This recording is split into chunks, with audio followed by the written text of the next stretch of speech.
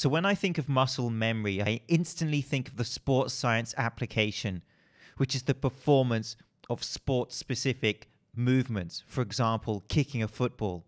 The more you practice this skill, the more it becomes an automated process. And this is what muscle memory refers to in terms of performance. And you can relate this to all types of sporting actions, for example, shooting a basketball. And this relates to developing motor patterns within the body through this repeated practice, and also developing this motor schema, which is a long-term memory of how to perform a movement which is stored in the brain. But in terms of body composition, muscle memory refers to the ability of the body to regain muscle after a period where you have lost muscle. And Dr. Brad Schoenfeld just communicated his interpretation of a very interesting piece of research. And he also gives a very useful idea as to how you may apply muscle memory to specific muscle growth gains. And so I'm Jimmy Fantastic. This is the Shredded Sports Science. David Brent is refreshingly laid back for a man with such responsibility. Hate clickbaits. And so if you are not a subscriber to this channel and you've clicked on this video thinking that Arnold Schwarzenegger is going to give you a one-on-one interpretation of muscle memory on a channel called Shredded Sports Science with multiple videos with my face in them, you can leave me silly comments, but spoiler alert, you're a choir boy compared to me. A choir boy! Putting an Arnold Schwarzenegger image from skinny to muscular on the thumbnail is just purely visually hilarious. And the reason that this is so important, this idea of muscle memory, is that training progress is not always linear. It's not always this process of continued success upon success, where you're consistently reaching your goals. Actually, in many cases, training and the attainment of health and fitness is not linear. There's going to be peaks and troughs. There's going to be good days and bad days.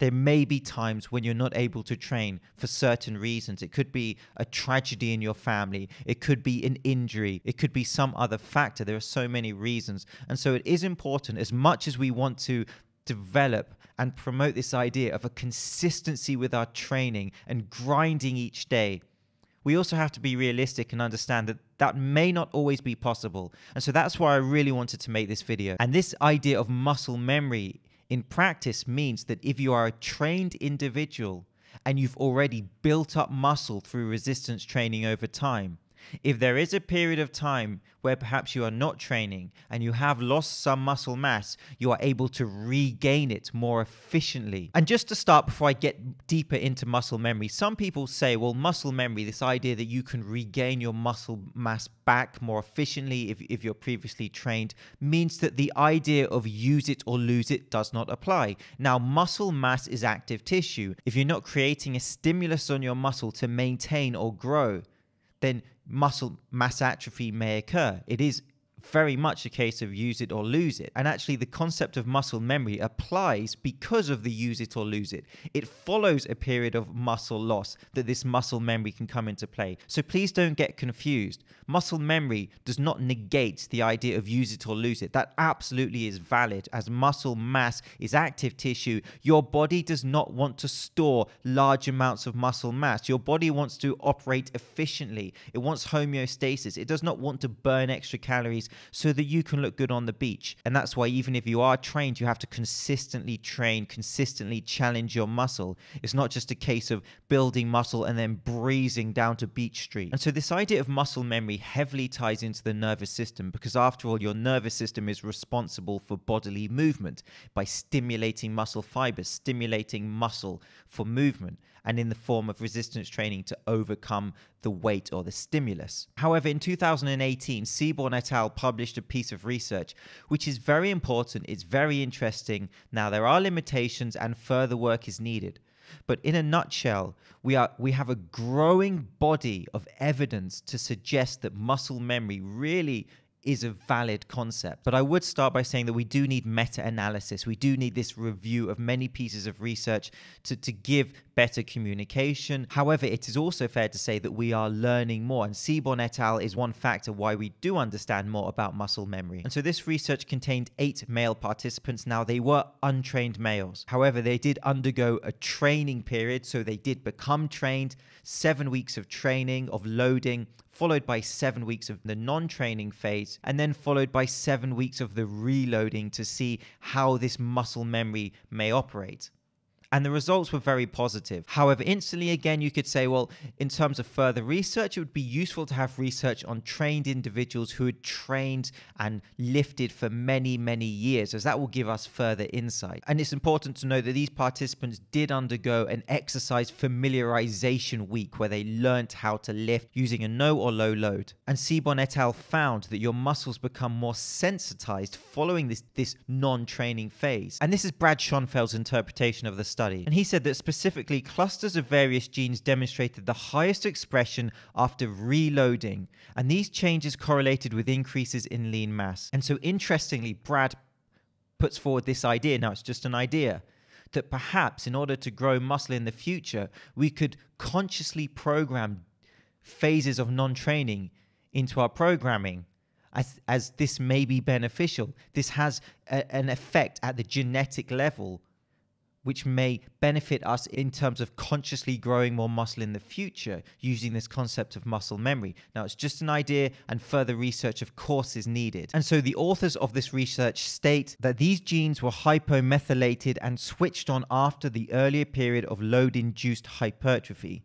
maintained during unloading due to methylation of these genes remaining low, and then upon exposure to a later period of reload-induced hypertrophy, these genes were switched on to an even greater extent. And I understand that sounds a bit confusing. James is going to make it a bit simpler. So the researchers found that genetic changes occurred during this resistance training phase remained during the non-training, and it's then these genes which were switched on during the reloading phase which allowed this more efficient muscle growth using muscle memory. And so essentially, if we are resistance training, we make genetic adaptations which then remain during these periods of non-training. Now, in terms of length, this research suggests that 7 weeks is certainly an accurate time frame. However, beyond that, we don't really know how long these adaptations may last, but it's, again, very interesting. And so if we look at this idea of muscle memory and this ability to regain muscle due to these genetic adaptations we are making through our resistance training,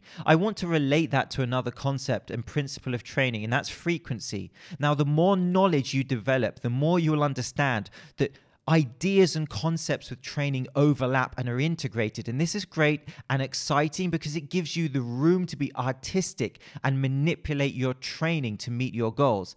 And frequency is one principle of training. Frequency refers to how often you are performing perhaps a specific workout in a specific time frame, or hitting a certain muscle group within a specific time frame. For example, how many times are you performing your pushing workout in 1 week?